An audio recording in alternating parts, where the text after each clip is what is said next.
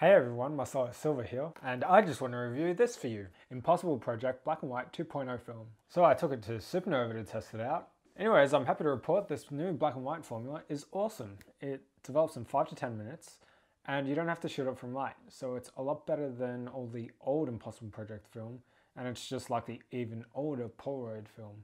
So I totally recommend checking it out.